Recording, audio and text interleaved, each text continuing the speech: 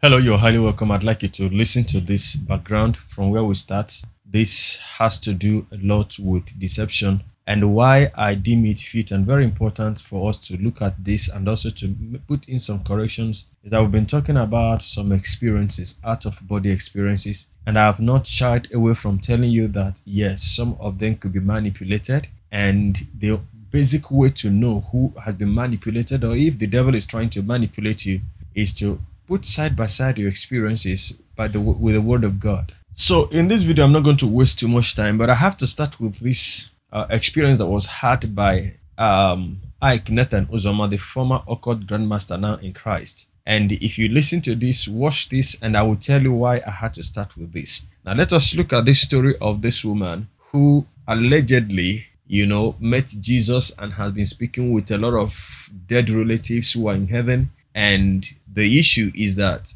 in this video, she is said to have claimed that Jesus told her to eliminate her relatives, such as her children, in order to fulfill what she has covenanted, or she was covenanted before she came from heaven to this earth.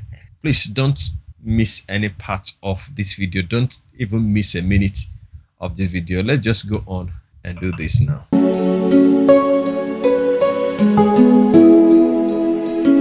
You are welcome to the End Time Truth Television, the channel for the lovers of truth, for the truth of the end time. So if you are a lover of truth, give us a subscription and God bless you. Shalom.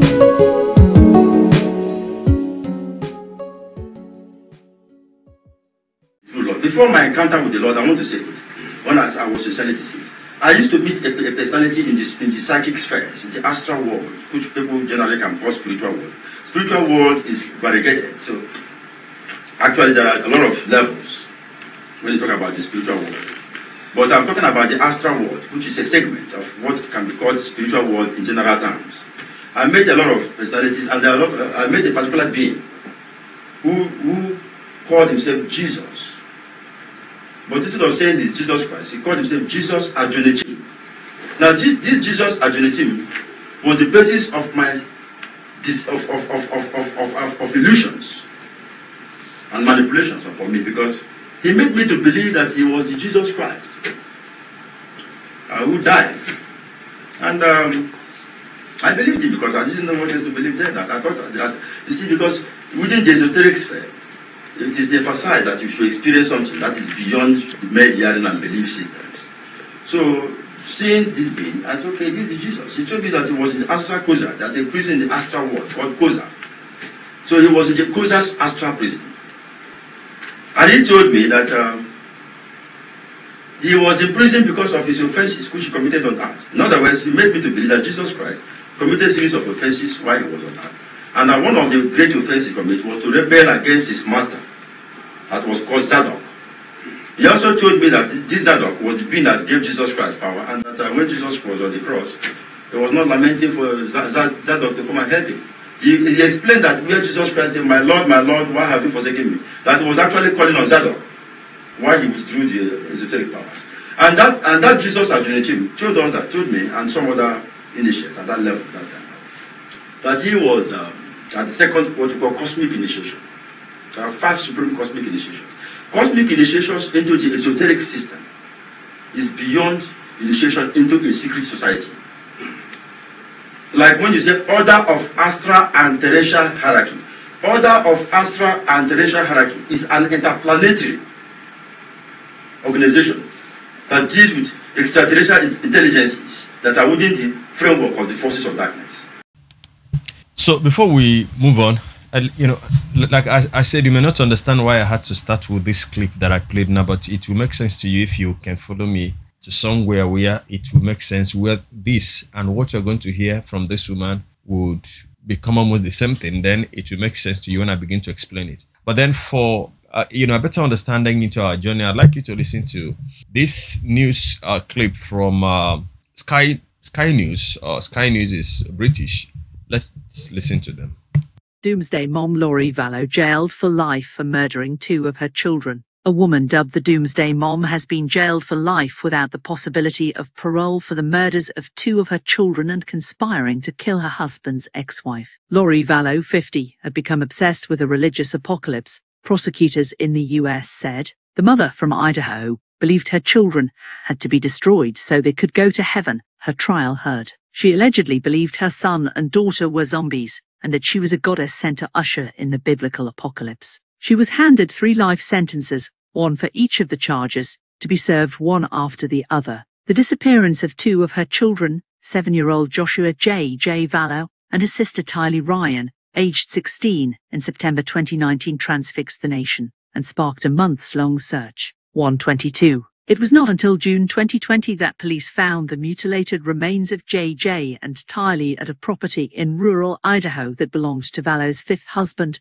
Chad Daybell, who was awaiting trial on the same murder charges. After a lengthy trial, Vallow was convicted of their murders in May this year, along with conspiracy to murder her husband Daybell's ex-wife, Tammy. Image Joshua J. Vallow and Tylee Ryan. Pic, Fremont County Sheriff's Office. Vallow appeared at Fremont County Courthouse in St. Anthony, Idaho, on Monday for sentencing. Before her sentencing, she addressed the court claiming that a near-death experience allowed her to communicate with the spirit world. She told the judge that she knew for a fact that her children and Tammy Daybell were happy in heaven. She said Tylee and JJ have communicated with her that they are happy after their deaths. Son of Doomsday Mom addresses court. Vallow also faces 2 other cases in Arizona, one on a charge of conspiring with her brother to kill her 4th husband, Charles Vallow, and one of conspiring to kill her niece's ex-husband. Charles Vallow was shot and killed in 2019, but her niece's ex survived an attempt later that year.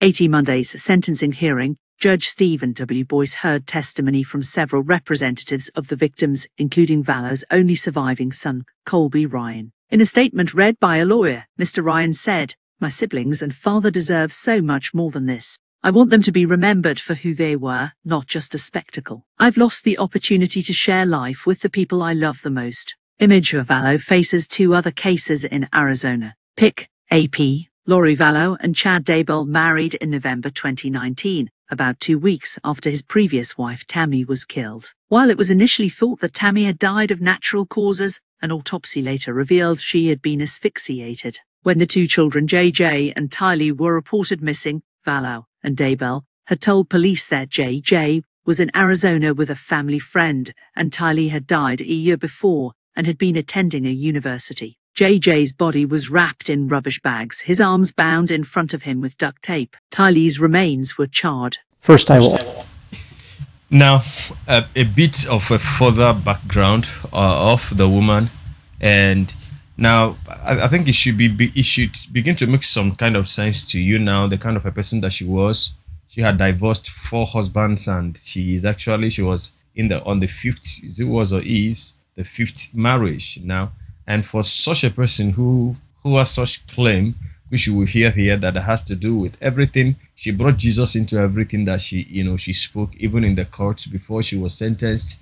Jesus, Jesus, Jesus, Jesus. And that was what made me afraid, because some folks out there might misinterpret Jesus, might misinterpret, the Christian faith, and it is possible for the young, at heart in the faith to think that, oh, is this the Jesus that people are talking about? No, this is not Jesus. She is not talking about Jesus. Now, this will bring us back to the experience of Professor Ike Nathan Ozoma, in the experience that he had. But before then, let's listen to this gentleman here who is having, somehow a lot of background explanation about the woman in question and what actually transpired.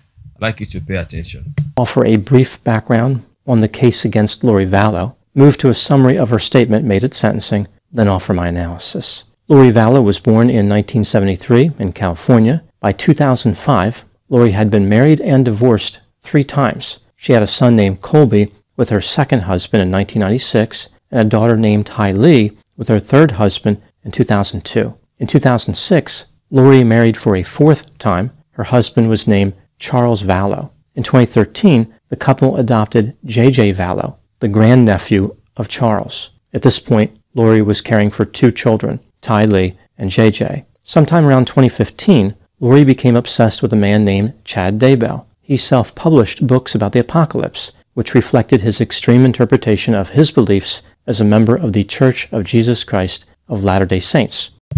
Now, the mentioning of this church should begin to give you an alternative mindset about this woman's background and which Jesus that actually spoke to her, the Church of Jesus Christ of the Latter-day Saints. The mentioning of this church should give you a better background and a better understanding of who the woman actually is and the persons that she was involved with and who, I guess, has been appearing to her that claims to be Jesus. Or LDS. Lori and Chad met in person in 2018. They developed a strong connection. Chad told Lori that they had been married during previous lifetimes and claimed that he had the ability to determine if people were on the side of Jesus or Satan. Now, this is where the assignment was given, and you would understand that perfectly well. Now, she was involved with a man who has been given the assignment to determine who was on the side of Jesus and those that were not on the side of Jesus, and they attacked them dark and light and darkness. And so when she said something in the later video where she would be given opportunity in the court to speak her last word before sentencing, it will make sense to you as I begin to end the video there. He labeled them light and dark, respectively. It appeared as though Chad inspired several delusions in Lori. This was followed by many strange occurrences in 2019, like people no longer remaining alive. For example, in July of 2019, Charles Vallow was killed in Arizona by Lori's brother, Alex Cox. In September of 2019, Lori moved with her children and her brother to Idaho, where Chad Daybell lived. Ty Lee and JJ went missing not long after this. Their remains were discovered in 2020 behind Chad's home. In October 2019, the month after Lori moved to Idaho, Chad's wife, Tammy Daybell, was found dead. Lori and Chad were married in Hawaii in November, and Lori's brother, Alex, died of natural causes in December of 2019. Of the 5 people connected to Lori Vallow who died between July and December of 2019, 4 are thought to have been murdered. Lori and Chad were charged in Idaho with various offenses connected to the deaths of Tammy, Ty Lee, and JJ, including first-degree murder and conspiracy. Lori was also charged with 1 count in Arizona of conspiracy to commit first-degree murder. Lori Vallow went to trial in Idaho, and on May 12, 2023, was found guilty of all charges. On July 31, 2023, Lori was sentenced to 3 consecutive terms of life in prison without the possibility of parole. Now moving to the summary of Lori's statement at sentencing. Prior to being sentenced to life in prison, Lori read a bizarre, insensitive, and grandiose statement, which was just over 1,700 words. I will summarize it here. Most of this is paraphrased. Okay, so before we get into that video and where I will do the summary, I'd like you also to listen to this news outlet here. We have a shocking scene from an Idaho courtroom at the sentencing of Lori Vallow Daybell, the mother convicted of killing her children Ty Lee Ryan and Joshua J.J. Vallow. She was ordered yesterday to spend the rest of her life in prison without the possibility of parole. Before that, Vallow Daybell addressed the court with the disturbing claims, including that she was in communication with her victims in the afterlife. She was convicted in May of killing 16-year-old Ty Lee and 7-year-old JJ and conspiring to kill Tammy Daybell, her husband's first wife. Jonathan Vigliotti is at the Women's Detention Center in Rexburg, Idaho. Jonathan, good morning. And good morning to you, Nate. This is where Lori Vallow Daybell is staying before she's transferred to a prison where she will spend the rest of her life. Yesterday was the first day in more than 3 years we heard from her, and it was disturbing and bizarre. A judge telling her that she was living a life, what he called, of a religious rabbit hole.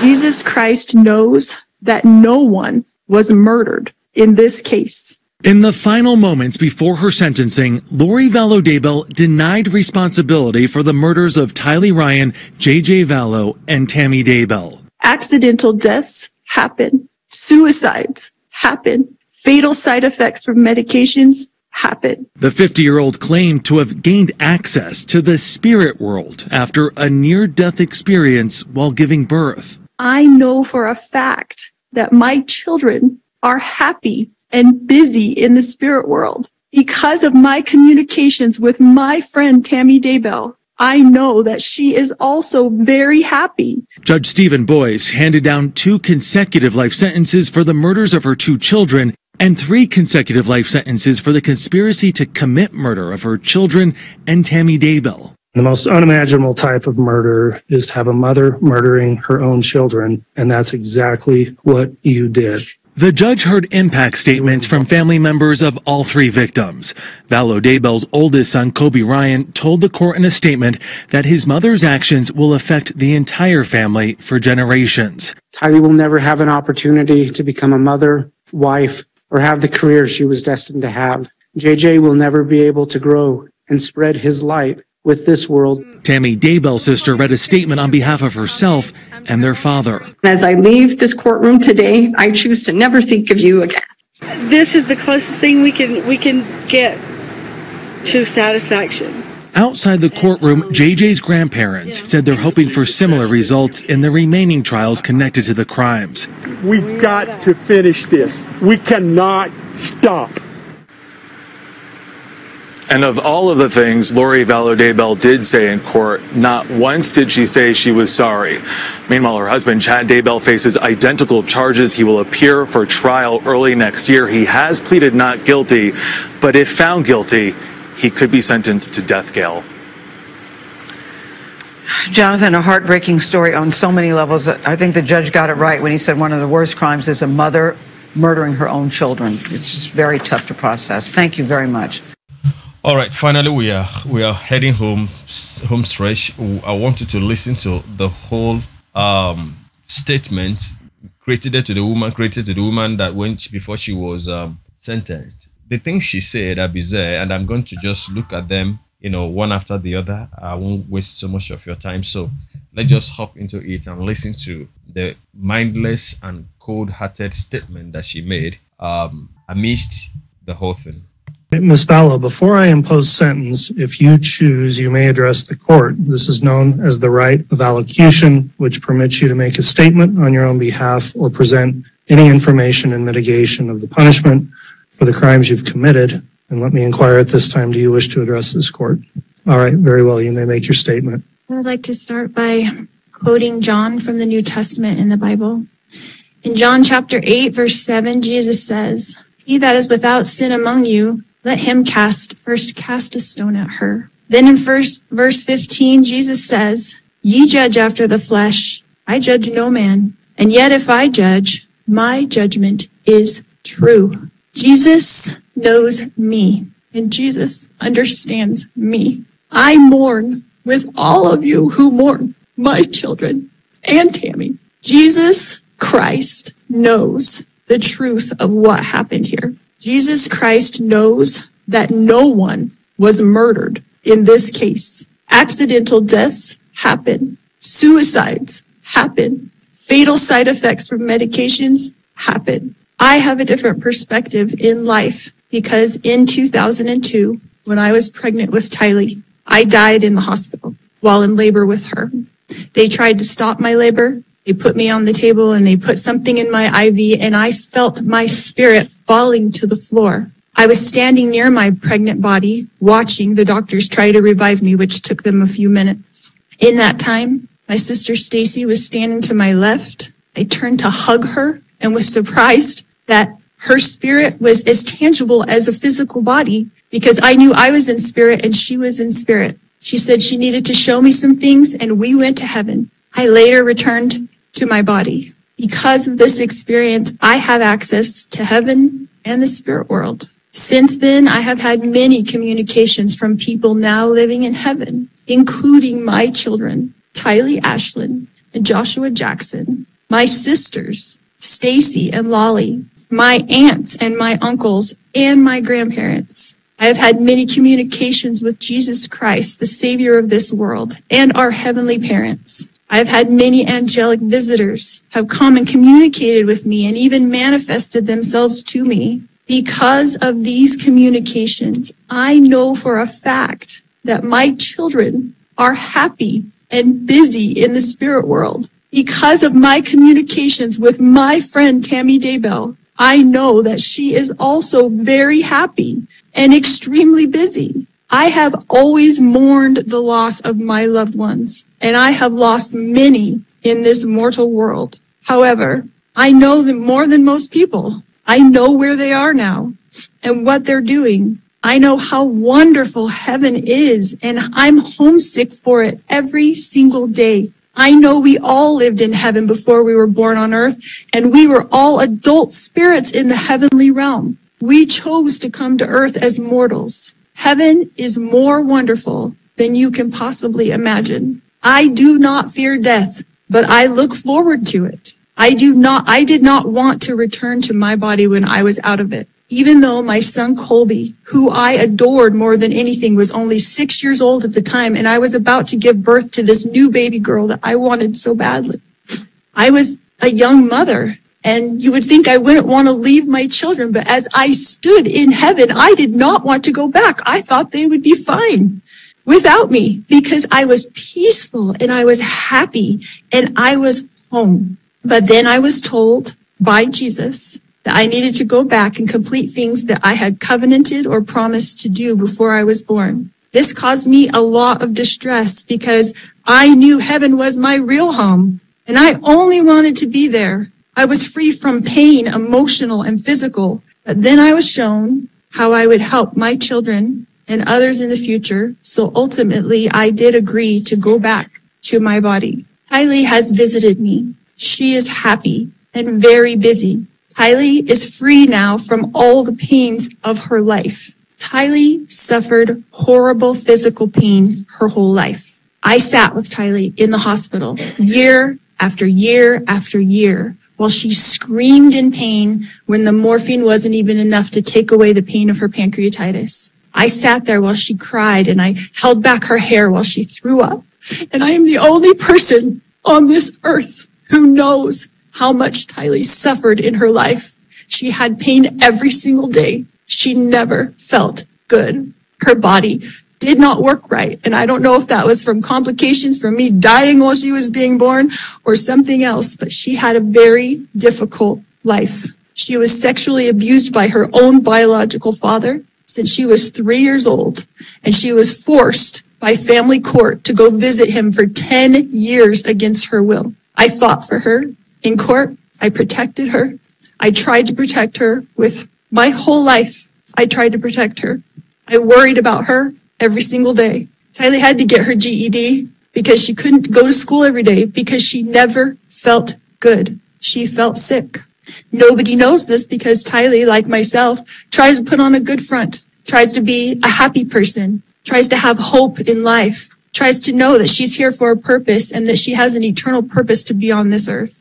But I never stopped worrying about her. One of the times that Kylie came to me as a spirit after she died, she commanded me and she said to me, "Stop worrying, Mom. We are fine." She knows how I worry and how I miss her. The first time JJ visited me after he passed away, he put his arm around me and he said to me, "You didn't do anything wrong, Mom. I love you. And I know you loved me every minute of my life." JJ, Joshua Jackson, was an adult spirit. And he was very, very tall when he put his arm around me.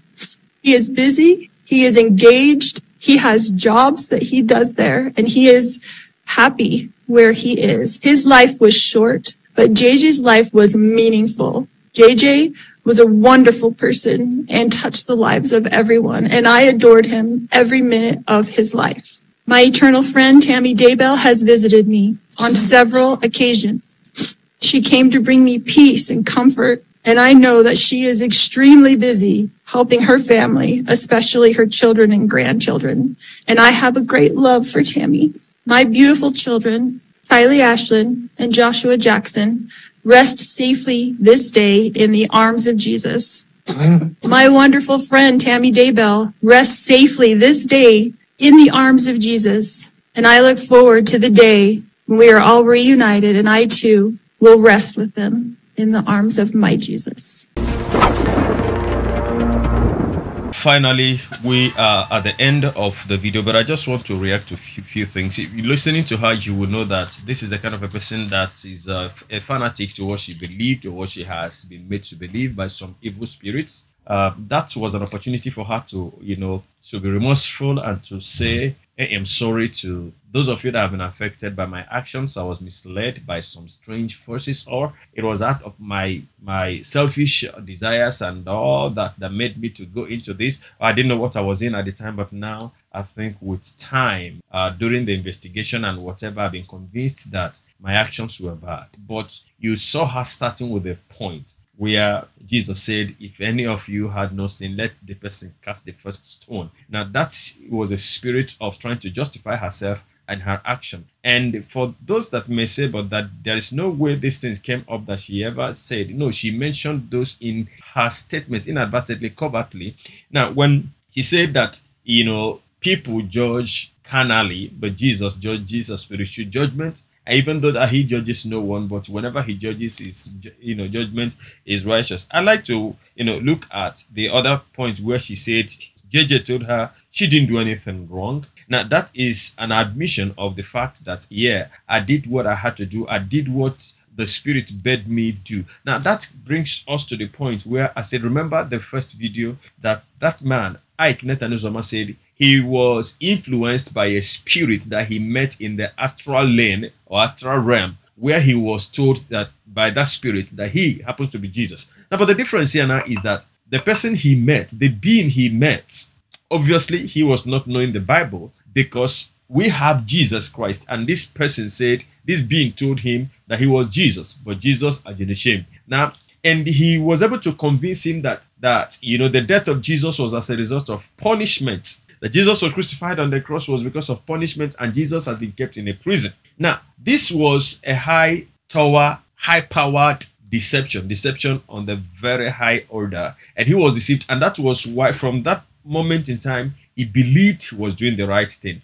He now swore that Christians, those who believe in Jesus, were making mistakes, and so he was mandated to see how he could correct it. Now, she said her son, told her that she didn't do anything wrong, that they are happy. And you see, she talked about Tylee being in great pain all through the days, and nobody knew how much pain that the girl, go through, but now it went through. But now she lives happily. And so obviously she was also convinced by the Spirit to take the girl's life. But then look at the kind of death that they died. The two of them died in the same place, but she claimed that the daughter has gone to a different location, but they were both found in the same place, and the son was found in a garbage bag, tied, and the body charred. The different perspective she had about life after that encounter. Now this brings us to comparing these experiences with the Word of God. I've always said, any revelation you received that is not in relation, in agreement with the Word of God, must be thrown outside the door. In fact, it must be buried. It must be burnt. It must be eliminated completely from your conscience, and you need to seek the face of God so that the devil will not make you another lolly. Now, so her perspective in life changed, and she was told, she began to have angelic communication, and you heard where she talked about heavenly parents. Now, these are strange things. I believe that angels can visit a child of God, but when that becomes out of order, and note that the person that took her to heaven in the first place was her own sister, who I believe died before she had her experience. Now this sister came, she was the one that took her to heaven, and the things she was covenanted to do, Jesus told her to go back, because there were things she was covenanted to do, and when she became reluctant, she was reminded of how, or she was shown how to help her children and her friends in the future. And that was the help that she gave to Tylee, according to her, who was in pain prior to the point of death. And now she is, relieved of the pain. Tylee is busy now doing some things, getting engaged in the spirit realm. And so for her, the spirit realm, the realm of the heavenlies, is also as busy and as active, with distractions the way we have it here on earth. Only that the difference is that there is peace there, there is happiness there, there is joy there. I like you to understand that the devil is the one who has shown this woman this thing. So that brings us to the point where we need to be very careful. The experience we have, and or the experience that people tell you they have, your pastor coming to tell you the Lord spoke to them. When the Lord speaks to a man and it is not in agreement with the word of God, please, you need to be very careful, because the devil actually is speaking. And when you also look at the foundation of the woman, I intentionally allowed the foundation to be laid. One woman had married five men in different places. And in fact, she had to eliminate the wife of the recent husband in order to come into his life. Now, so that cannot be a life of someone who is claiming all this relationship and familiarity with Jesus. Jesus will never, be in the life of a person that is as horrible as this. Well, anyway, I just want to do this in order to discredit what she's claiming. Her claim that Jesus sent her is entirely false. And that is why I also say that, you see, the devil does everything he can in order to discredit Christianity, in order to tarnish the image of the body of Christ. Now, when some people who don't have knowledge hear this, they will be like, you see what we're talking about, the Christian. Already, the church, the Christian body, the body of Christ is already under attack. Even from within, there is so much trouble, around us. And externally, the devil is pumping things every day. Now, this has nothing more to do with any other thing, but so that few or many who can be convinced that Christianity is a way of evil could begin to go, after that way. And the other time I was saying that the occult has no pressure of trying to filter fake and original, and you don't even hear them saying that this is a fake occult, this is original occult. But look at the different kinds of denominations and church practices. The Church of Jesus Christ of the Latter-day Saints, LDS, that formed the parameter or the background for these strange experiences that this woman had. Maybe you do not know that church is a cult, is not of the Lord. Now, but they will pin it around the coming of Jesus in order to make you believe that, oh no, that is not true. But I want you to understand that Jesus will come. An incident happened recently in Kenya where a pastor who also was preparing people for heaven many people died and they buried them within and around the church. And the other time in Nigeria here, somebody asked people to pay 300,000 naira so that he could take them to heaven. So these are the things that the devil is doing in order to bring confusion. But you need to know the word of God. You need to read the Bible and make the Bible your friend. And let the Holy Spirit interpret things to you. If the Spirit of God is speaking to you, the revelation of the Holy Spirit will never contradict the Bible. The Bible is the mind of God that we can see. I do tell people that when the doctors want to know about your health and your body system, they consult their encyclopedia. Now, for us, the Bible is our own encyclopedia. If you want to know about God, if you want to know about God's address, if you want to know the mind of God, search for him in the Bible, you will find him. Let me know what you think about this in the comment section. I'll be coming your way in the next video. Till then, from me to you, shalom.